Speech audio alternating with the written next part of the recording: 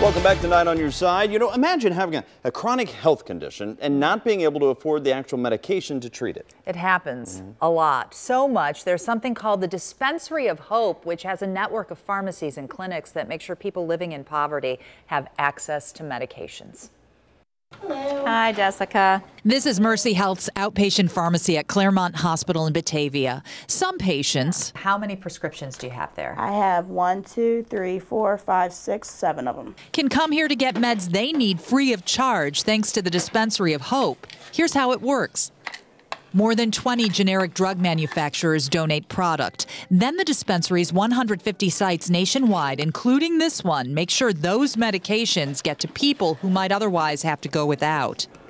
People like Jessica Kemplin, who says her prescriptions can run hundreds of dollars. Why don't you have that kind of cash? I am going to school right now full-time for medical assisting and trying to work on top of it, and they don't offer insurance where I work at.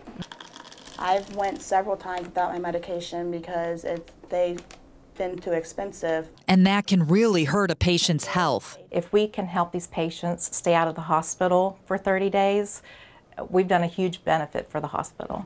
And for the person. Pharmacist Michelle Wells Walker Here because we love to help people. orders meds through the Dispensary of Hope once a week and gets a shipment once a week. Can anybody come here even if you don't have a doctor at Mercy?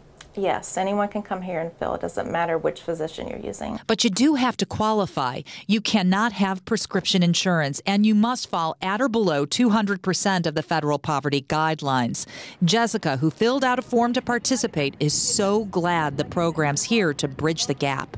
It is wonderful. They have helped out a lot. From January through March of this year, the Claremont Hospital outpatient pharmacy, which had to apply to be part of that network, has filled 309 prescriptions for patients in need.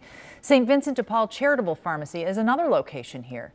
In 2017, the whole Dispensary of Hope network provided almost 1 million prescriptions to low-income, uninsured patients. Nice program. All right.